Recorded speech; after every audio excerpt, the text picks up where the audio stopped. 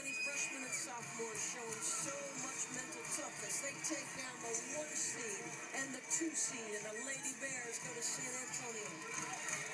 Who would have thought it? 6 minutes left in the game, and Brittany Griner and the Baylor Lady Bears are down by 9. They come back and win. The youngsters from Waco are heading to the Final Four.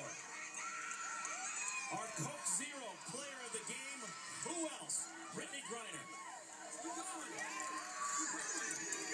Now she's 1 block shot away from the triple-double. She will forego the triple-double for a chance to go to the Final Four in this her freshman season.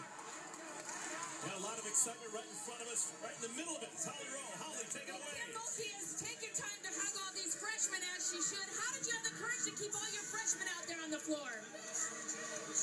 God, I don't know. Bless. Nene Hayden and Jordan Madden, they made mistakes at the end of the first half to put them at the foul line and gave them 4 buckets, and I kept with those kids. Griner, I got her out of the game and got on her. She makes a big bucket.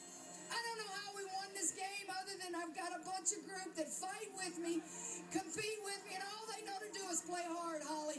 Well, Coach, one of the keys was the steal out of bounds. Duke had the ball, and the freshman stole it. Jones finished. How do you describe that, Guts? That's a Nene Hayden play. That's what freshmen do. They look great 1 minute, the next minute they drive you crazy. What a great time to look great.